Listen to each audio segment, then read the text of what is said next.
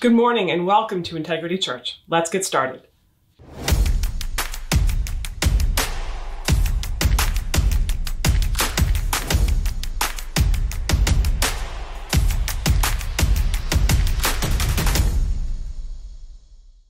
Good morning. My name is Heather and I want to welcome you to Integrity Church.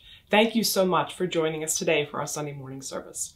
I want to encourage each and every one of you that even though we are worshiping in our own homes today, we have the opportunity to corporately worship together and lift our voices to the Lord Jesus Christ. So let's join our worship team as they lead us in a time of worship.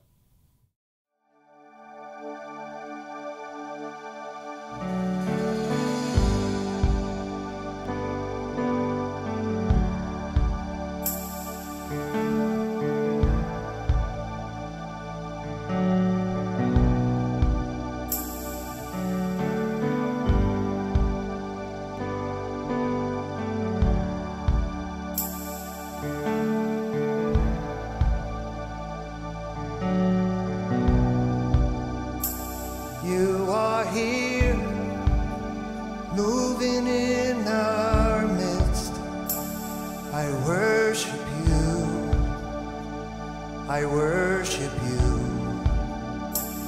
You are here, working in this place. I worship you. I worship you. You are here, moving in our midst. I worship you.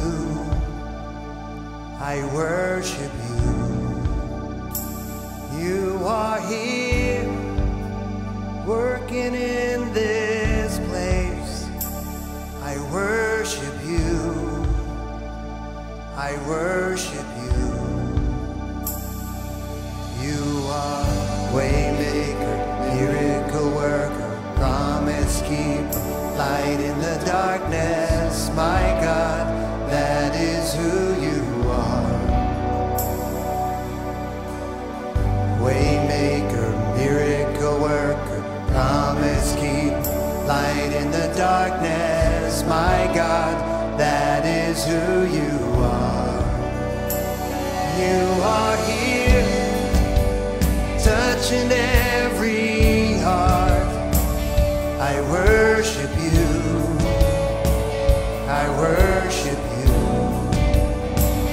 You are here, healing every heart, healing every heart. Oh, I worship you, Jesus. I worship you. You are here, turning lives around, turning lives around. I worship you. I worship you. You are here, oh, mending every heart. I worship you. I worship you, Lord. You are waymaker, miracle worker, promise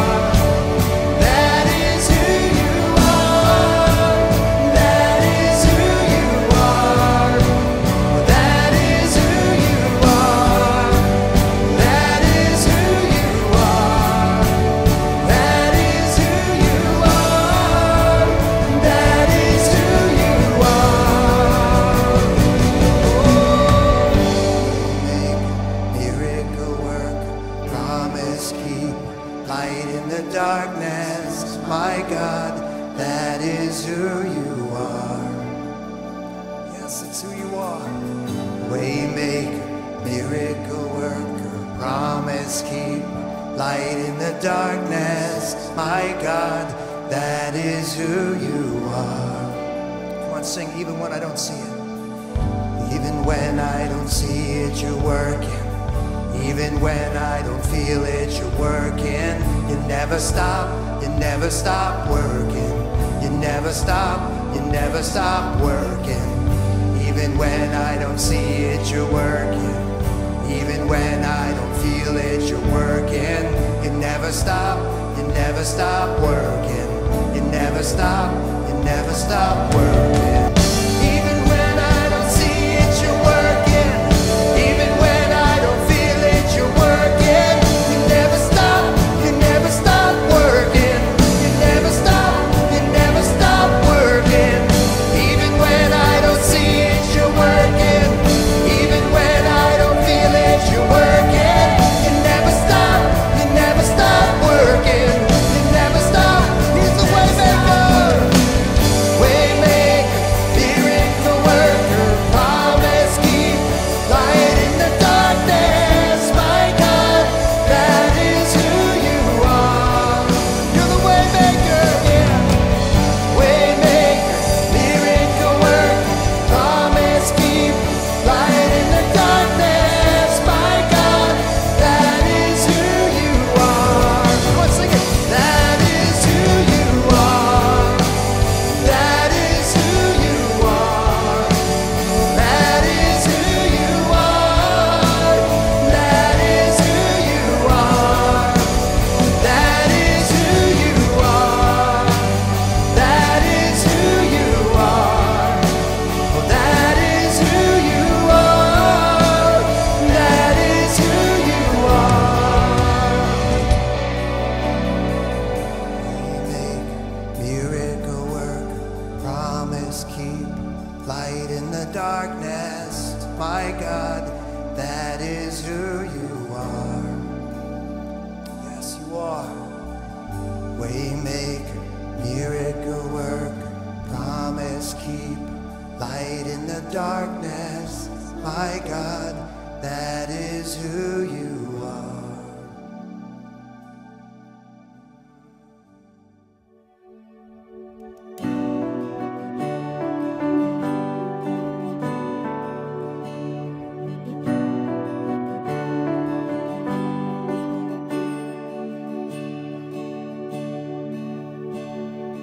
Who else commands all the hosts of heaven? Who else can make every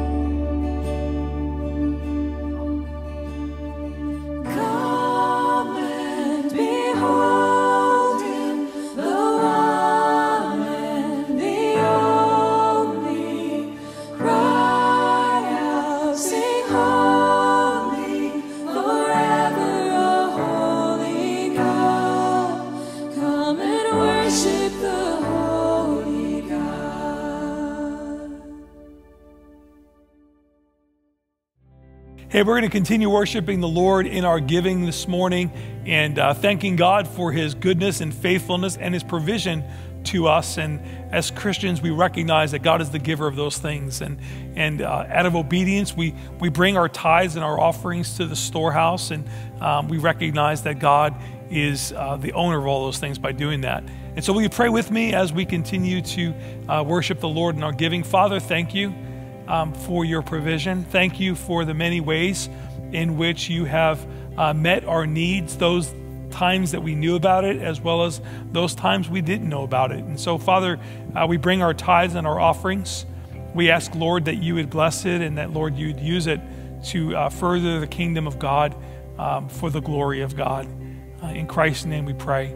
Thank you so much for your faithful giving to the ministry here at Integrity. God bless you.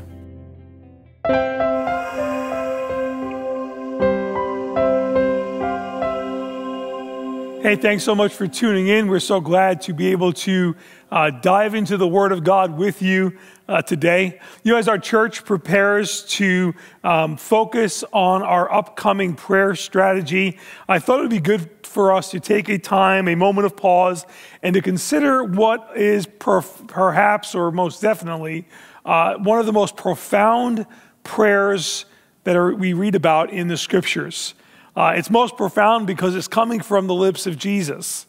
And it's being offered at a very strategic time in Jesus' life and ministry. There has never been lack of conversation regarding this prayer from our Lord because it addresses so much and it gives so much great insight into the heart of our Lord, into his mission, as well as his continued desire for his disciples that were with him, as well as his desire for you and I today. We're going to break this up into a few parts over the course of the next couple of weeks, and I'm speaking about what has become known as Jesus' high priestly prayer that we read about in John chapter 17. In Matthew chapter 6, we have the disciples asking Jesus to teach them how to pray. And it's there in Matthew chapter 6 where Jesus offers for us an outline to approach the Father. You're very familiar with that in Matthew chapter 6 and verses 9 through 13, where Jesus says, "Pray like this, our Father in heaven, hallowed be your name. Your kingdom come, your will be done on earth as it is in heaven. Give us this day our daily bread, and forgive us our debts as we forgive our debtors. And lead us not into temptation, but deliver us from evil." Jesus is laying out a strategy for prayer, an outline for his disciples. Perhaps in the days ahead, I'll address that as we're going through the focus of prayer together. But what we have in John 17 isn't an instruction on how to pray, but we have an opportunity to listen in on this most intimate time between Jesus and his Father. And it's taking place at a very strategic time in the life of Jesus and in his ministry. One of the things that I love about the Scriptures is it invites us to take a seat at the front row of the most intimate of conversations between Jesus and the Father. It's a strategic time because it takes place during Passion Week, just prior to the events that would lead to Jesus' betrayal by Judas, Jesus' arrest, his crucifixion, and his resurrection. I've had some full weeks in the past, but nothing like the week that Jesus went through leading up to his resurrection. Well, this prayer that Jesus offers to his Father happens right prior to what we know as Passion Week. It is the longest recorded prayer that we have coming from Jesus, and it takes up all of chapter 17. But what we will see that Jesus will address in this prayer is the plan of God for his people, past, present, and future. And as we see the faithfulness of God on display from the past, and Jesus is present when he prayed for his disciples, it gives us great confidence and great hope that we know that Jesus, who prayed for the future church, which is for you and for me, we can see how Jesus was faithful in the past, and we can draw from that and draw great hope for the future. This prayer is immensely profound. It was Martin Luther who said that this prayer is truly beyond measure, a warm and a hearty prayer, he says. He opens, speaking of Jesus, Luther says he opens the depths of his heart, both in reference to us and to his Father, and he pours them all out. Luther concludes about this prayer that it sounds so honest, so simple. It is so deep and so rich and so wide, no one can really fathom it, Luther says. The late James Montgomery Boyce, in speaking of this prayer, says this prayer should be to us something of what the burning bush was to Moses. For here we hear God speaking, and we should put off our shoes and bow humbly, being about to tread upon the most hallowed ground. I love that. Many have concluded that John 17 is the Holy of Holies in the gospel account. As we look at this passage of Scripture, this chapter in John's gospel, chapter 17, we see there's an outline. We see in verses 1 through 5, Jesus prays for himself. We'll look at that today. Then we see that in 6 through 19, Jesus prays for his disciples that were with him. And then we conclude that chapter looking at verses 20 through 26 as we see Jesus prays for the church. That's you and me today. And so today we're going to focus on the first section, and we're going to pay special attention to seeing how Jesus prays, and it will say that it gives us tremendous insight into the nature of Christ, into the eternality of our Lord, and into the heart of this one that we love so much. John chapter 1 and verses 1 through 5, let's take a look at that together. And it says that when he had spoken these things, now let's just stop there for one moment. When Jesus had spoken these things, anytime you come to a chapter or the beginning of a chapter and it kind of opens up with this kind of an opening, we need to recognize that what he's about to say is he's going to create a bridge from what he just said to where he's about to go. Right? We open this passage up. It says that when Jesus has spoken these things, well, what things? Right? Never jump forward until you know what those things that this is referring to are making reference to.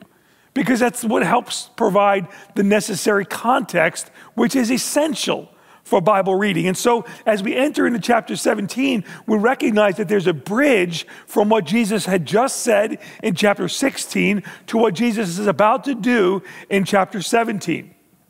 So let's go back a little bit in chapter 16 and verse 25, and let's see these things that Jesus said. Let's see what they were. Jesus is speaking to his disciples. He said, I have said these things to you in figures of speech. The hour is coming when I will no longer speak to you in figures of speech, but will tell you plainly about the Father.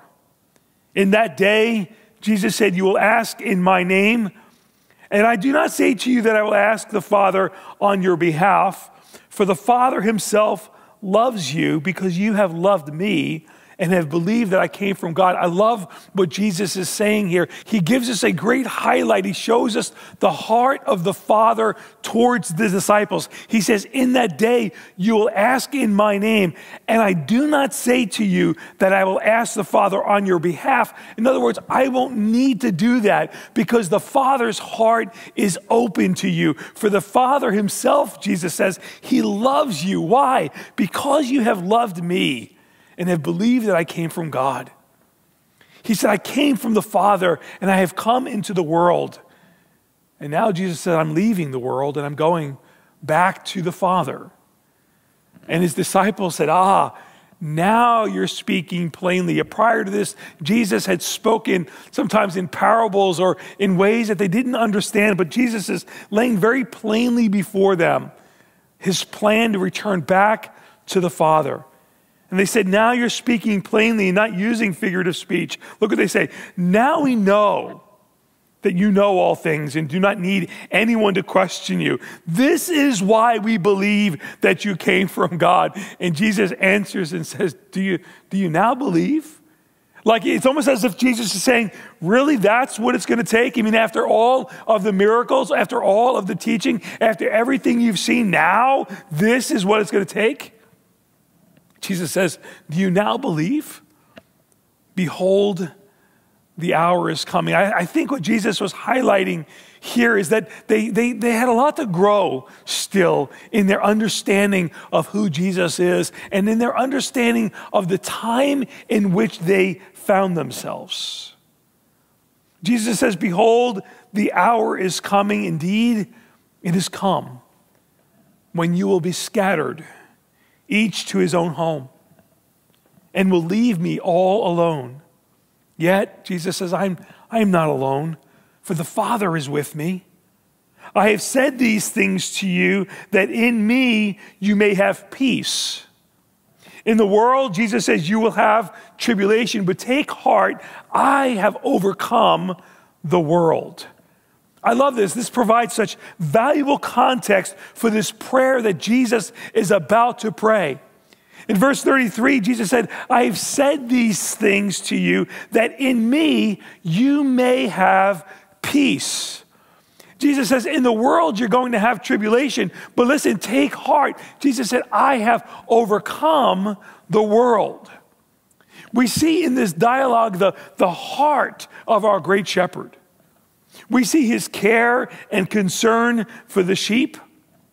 Knowing what his disciples are about to endure, he reminds them that even in the midst of the most difficult of times that the disciples, I'm sure, would never even fathom to believe, Jesus is saying in these times that are about to come upon you, they can experience peace even in the midst of that. Why? Because Jesus said, I have overcome the world. You know, what was true for them is true for us as well. In this world, Jesus said, you will have tribulation.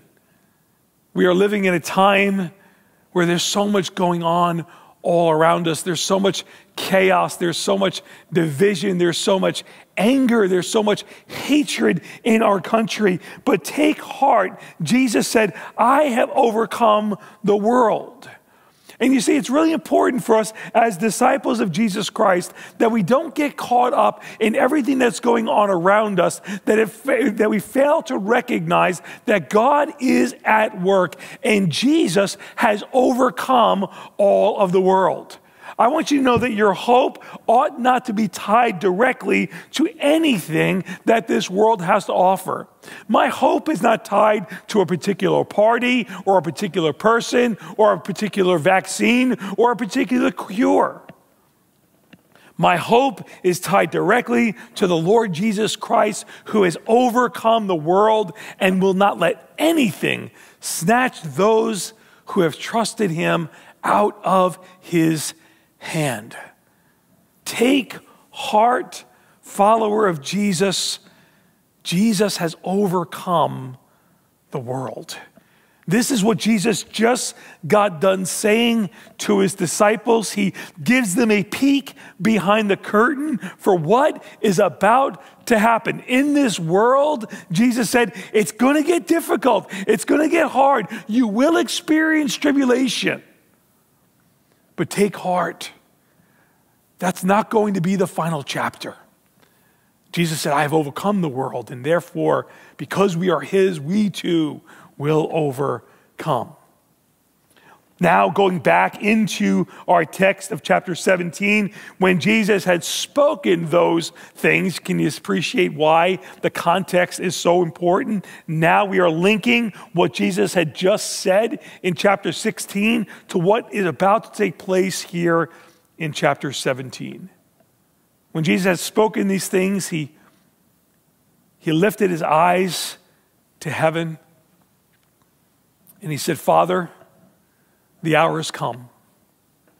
Glorify your Son, that your Son may glorify you. Since you have given him authority over all flesh, to give eternal life to all whom you have given him. And this is eternal life, that they know you, the only true God, and Jesus Christ, whom you have sent. I glorified you on the earth, Jesus is saying, having accomplished the work that you gave me to do. And now, Father, glorify me in your presence with the glory that I had with you before the world existed. What a tremendous opening that we have to this high priestly prayer.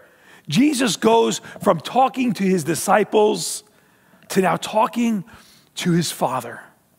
And Jesus says, Father, the hour has come.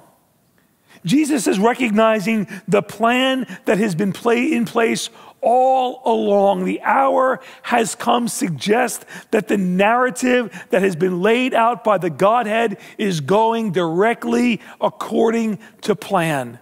The hour has come. It suggests a plan, a strategy. You see, Jesus was not the victim of circumstances. Jesus was on mission. He didn't fall at the hand of his enemies, but instead he willingly laid down his life for you and for me.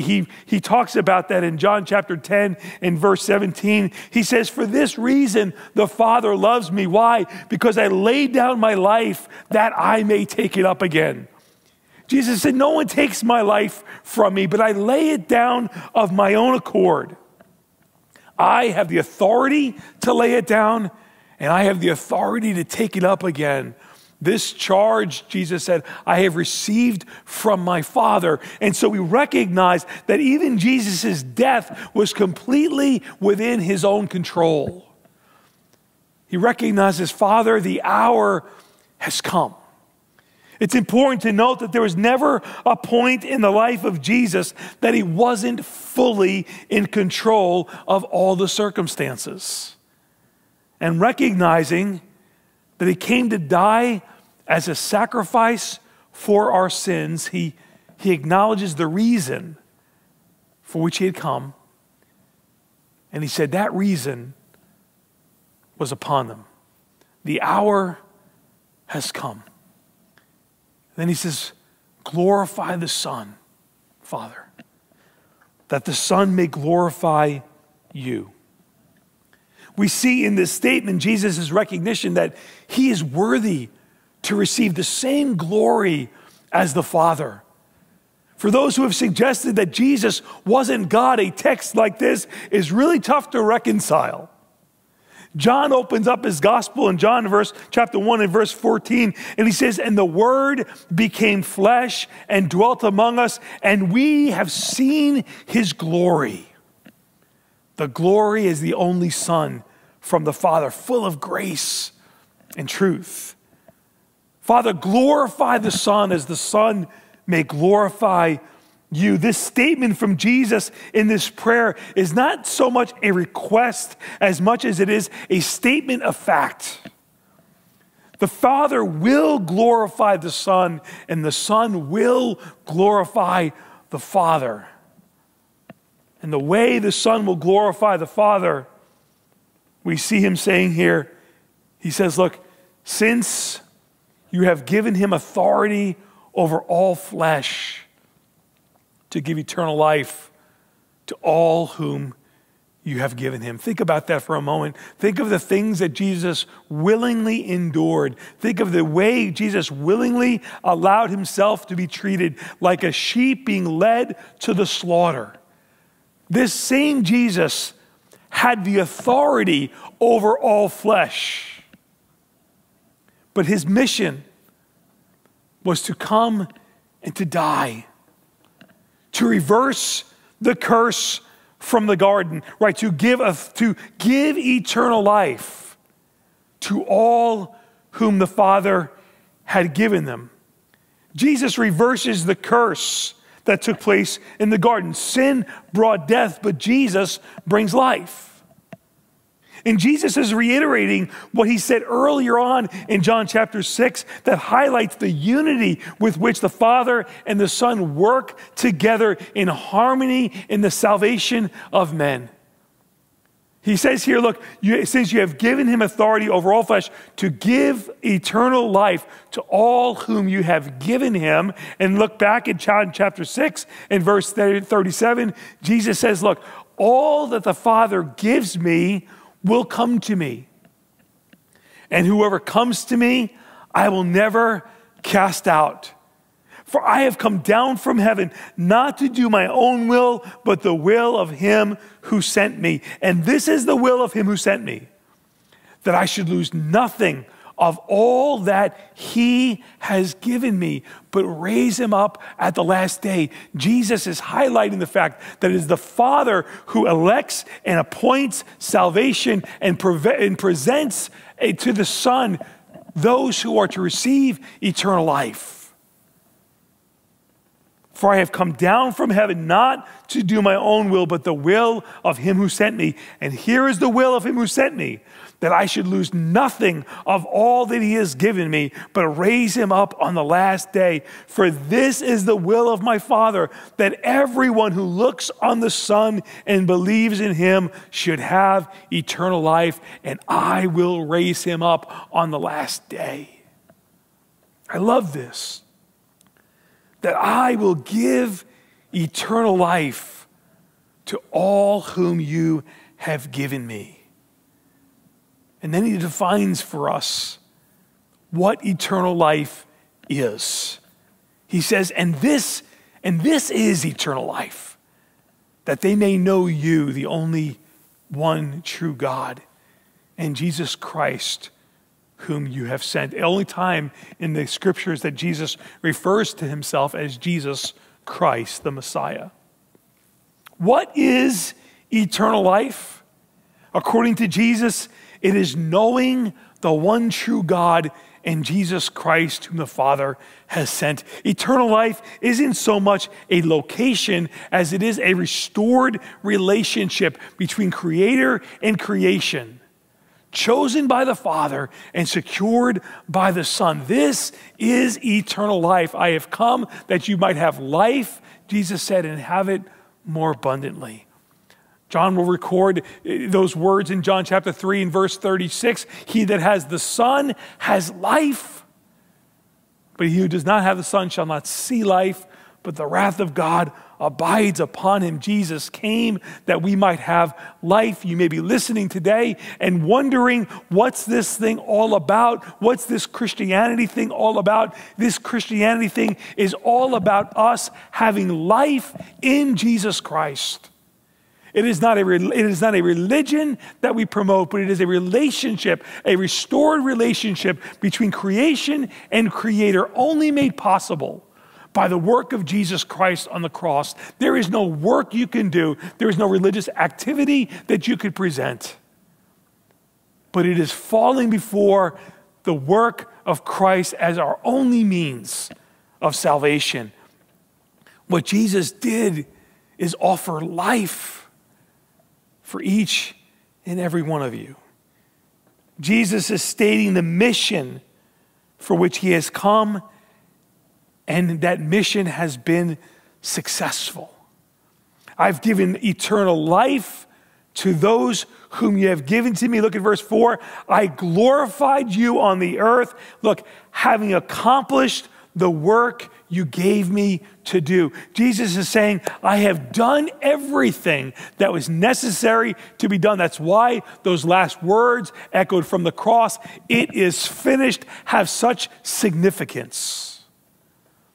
This is very important because never before has anyone ever accomplished or met the standard of perfection that was necessary to be approved by God. Since the time of Adam and Eve, creation has fallen short of what God has required of them. But Christ, the second Adam, he came, he lived a sinless life. He fulfilled all the requirements necessary on our behalf, and then he applied his perfection, he applied his righteousness upon all of those who would embrace his work as their only means of salvation. You see, Jesus is about to pray for his disciples, and then Jesus is about to pray for the church that would come afterwards. And he's highlighting that the means by which you will be accepted by the Father is directly connected to the finished work of Jesus Christ on the earth. I've accomplished everything that you've given me to do. It's not that the Father needed to hear that. It's that you and I needed to hear that. That's why Jesus said those words. He was not informing the Father, but he is informing you and I that everything that is necessary so that we might experience forgiveness, that we might experience wholeness, that we might experience life was accomplished through Jesus Christ and Jesus Christ alone. That you're standing before God is directly linked to Christ's work on the earth. Never will you stand before God on your own merits. No church can bestow enough grace upon you so that we might satisfy the just demands of a holy God. The only means by which we can present to the Father so that we might be accepted is the finished work of Jesus Christ, our only means of salvation. And then to finish out this section, Jesus declares his rightful place as the eternal God by saying, "And now, Father, glorify me in your own presence with the glory that I had with you before the world existed." Think of the ramifications of what Jesus is saying here. Nobody was able to stand in the presence of God like that other than God himself. Glorify me in your own presence with the glory that I had with you before the world existed. The eternal nature of the Son of God establishes him over the heavens and the earth, over every timeline, past, present, and future. Before anything existed, Jesus was. John captures this in the opening of his gospel, where it says, "In the beginning was the Word, and the Word was with God, and the Word was God." Another reading of that would suggest that before the beginning began was the Word. He, speaking of Jesus, was in the beginning with God. All things were made through him, and without him not anything made was made. I love this, speaking of Jesus as the creator of all that exists. In him, all things that are held together, and in him, Colossians says, all things exist. In Jesus, in him was life, and the life was the light of men. The light shines in the darkness, and the darkness will not overcome the light. Jesus is in his prayer, glorify me in your presence with the same glory I had with you before the world existed. What does that mean for you and for me? That this one who is about to pray for his disciples, this one who's about to pray for all of those who would come to faith through these disciples, that's you and me, this one who's about to pray for us holds the necessary credentials to accomplish his stated plan and purpose for your life. He and he alone holds the keys to life in his hands. You can rest assured knowing that the one who precedes time as we know it will carry you through every circumstance that you may face. In this world, Jesus said, you will have tribulation, But take heart. I've overcome the world. And this one who has overcome the world is able to keep you in the most difficult of times. Whether those times are physical, whether those times are financial, whether those times are spiritual or relational or social, Jesus is able to keep you. I close with this wonderful doxology written by Jude in verse 24 of his epistle. Now to him who is able to keep you from stumbling and to present you blameless before the presence of his glory with great joy. To our only God, our Savior, through Jesus Christ our Lord, be glory and majesty, dominion and authority before all time, now and forever. Amen and amen. Hey, Integrity, I am so much looking forward to these next couple of weeks together where we're going to be having a very focused time of prayer together. We've been doing this together for the last number of years, and it's just been such a wonderful strategy that has brought forth much fruit. But I can't think of a time where I have felt that prayer has been more needed than right now as we're entering into 2021 and coming off of such a very difficult year for so many. And so we are inviting you to join with us for a 2-week time of prayer and fasting. We're going to be beginning that on January 17th and concluding 14 days after that. I would really encourage you to really seek the Lord and ask God, what is something that you can give up as a fast to the Lord, and to use that time to have a heightened sense of prayer and time in the Word. And we're excited. We're going to be gathering together on January 17th and looking forward to that time together. But we also are going to then meet on Monday evenings for those 2 weeks, both Mondays virtually. And that'll allow us to utilize some of the technology that's available to us. And so we'll have some times of focused prayer, some worship mixed into there, and small group times of prayer. And so we're looking forward to that. And then also both on Wednesday of those 2 weeks, we'll be gathering together here at the church as well. Both of those times will take place at 7 o'clock. There's a lot of loud voices in our culture right now. And if we're not careful to listen to the right voice, we can find ourselves being very misinformed. But the reality is, the good news is God's in control. God is over all things, and God has a plan and purpose. And so we're going to use these times together just to seek God and to ask the Lord, what would you have us to do in this season for your glory? So join with us. We're looking forward to being with you in those times together. God bless you. Welcome back, everybody. I want to thank you, Pastor Tony, for another encouraging sermon this week. And I know that everybody at Integrity Church is grateful for how you consistently point us back to the Word of God and to Jesus Christ. I want to remind everybody that we are planning on restarting our in-person services next week, but please continue to tune into your email for updates. Now for a couple announcements from Connie. Hey everyone, just a quick reminder that Integrity Church will be starting up our cohesion groups in the beginning of February, so if you can look out for some emails about that, we'd love for you to get some community and come join us. Just a reminder that if you haven't filled out your Bible reading survey yet, there's still time to do so, so feel free to do that. I hope you're having a wonderful week and that we'll see you soon. God bless. Love you guys. Bye. Thanks, Connie. I just want to remind everyone, if you're not getting any emails from us, it probably means we don't have your contact information. So if you could take a moment to fill out the Connect card at the bottom of your screen, then we can help you stay connected onto everything that's going on with our church. Have a great week. Bye.